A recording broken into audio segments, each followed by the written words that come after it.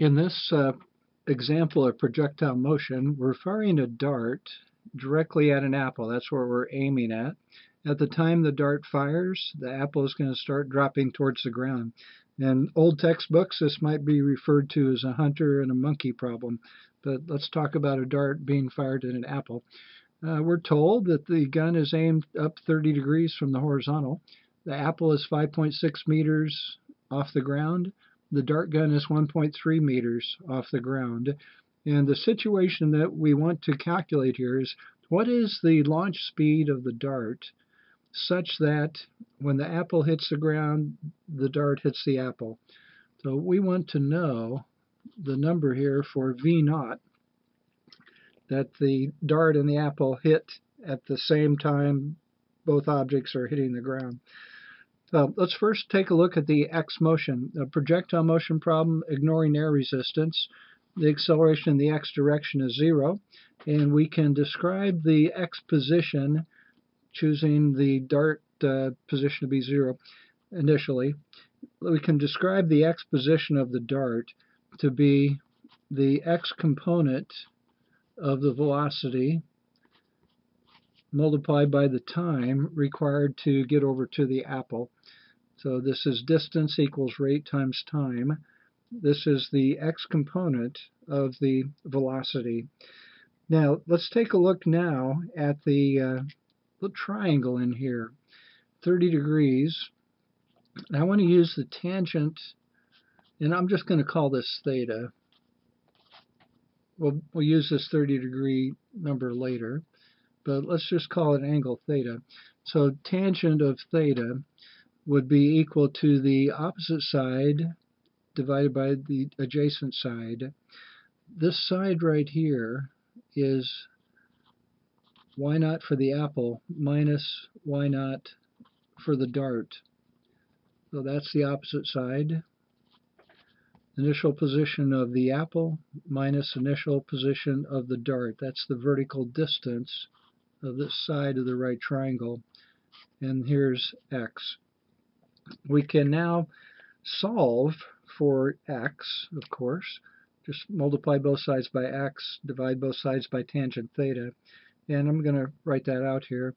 So x would be the subtraction of these initial y positions, apple minus dart, divided by tangent theta. And I'm going to change this to sine divided by cosine. And if I do that,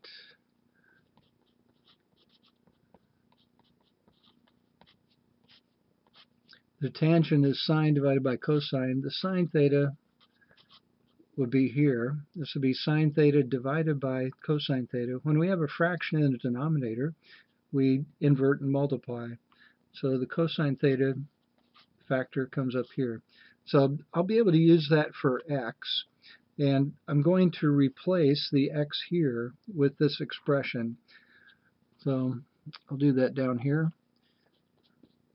This is again the subtraction of these initial positions of the apple minus dart times cosine theta divided by sine theta.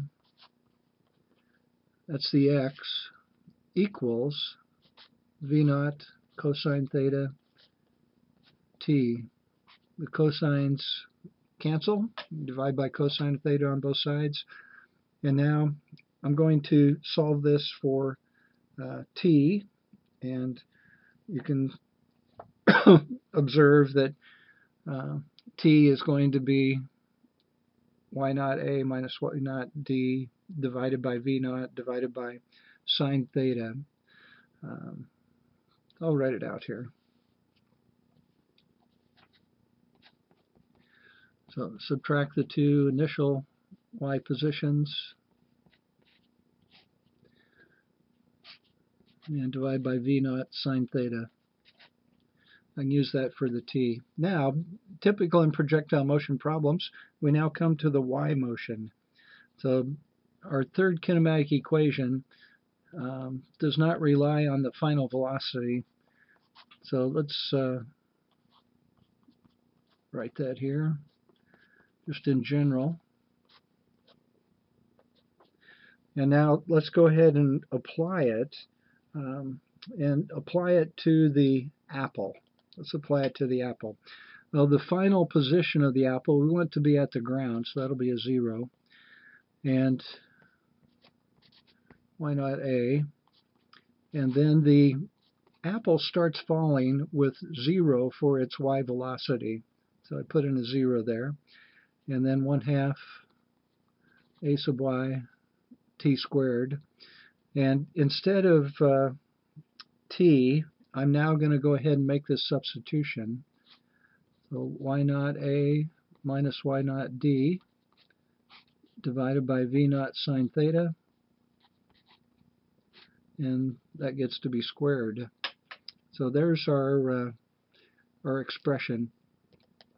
So this is going to help us eventually find v naught.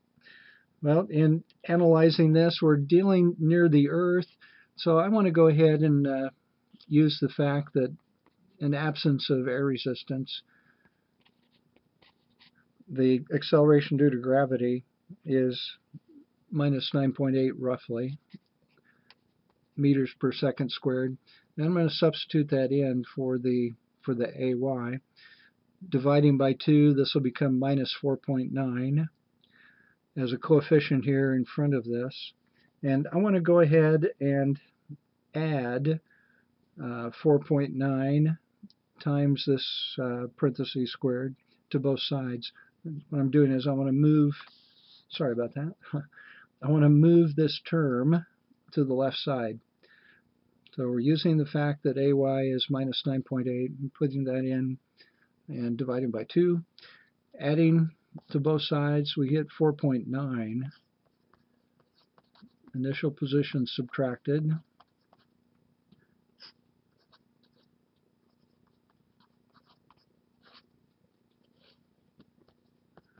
Equals y naught a.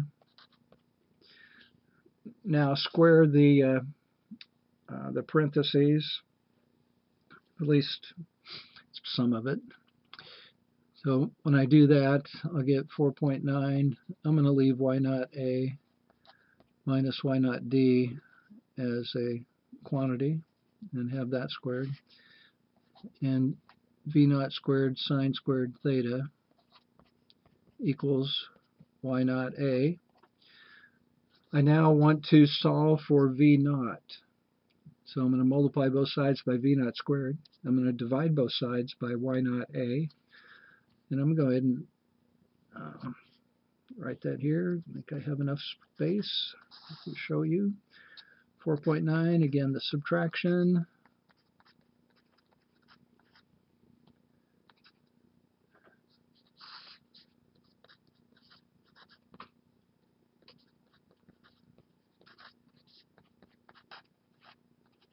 That's v naught squared. Now that's far enough just as a general expression. Let's see what happens when we use the conditions given in this problem. We have 4.9. The apple was at 5.6 meters. The dart gun started at 1.3 meters. And again, the apple is 5.6. And we're at 30 degrees. And that's v naught squared. You should do this calculation on your own. 5.6, oh, sorry, this is squared here. 5.6 minus 1.3, that quantity gets squared. Then multiply by 4.9, then divide by 5.6, and then divide by the square of sine of 30. Sine of 30 is 0.5, so sine squared of 30 will be 0.25. Run that through your calculator. That gives you a value for v naught squared of 64.72. Take a square root of both sides, and we find v naught is 8.04 meters per second. 8.04 meters per second. That is the speed of a dart gun for this problem with the apple and dart at their various heights, 30-degree angle to aim the dart gun. At this speed, the apple and the dart gun hit at the instant they both hit the ground. And this is a third video in a sequence of videos on dart gun and apple.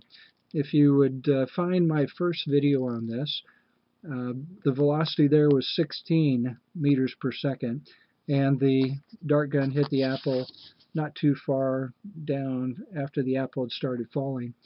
But there we are with sort of general expression along the way, and then putting in the numbers given to us for the locations of the apple and the angle. We get that conclusion. So ask your instructor if you have questions on this.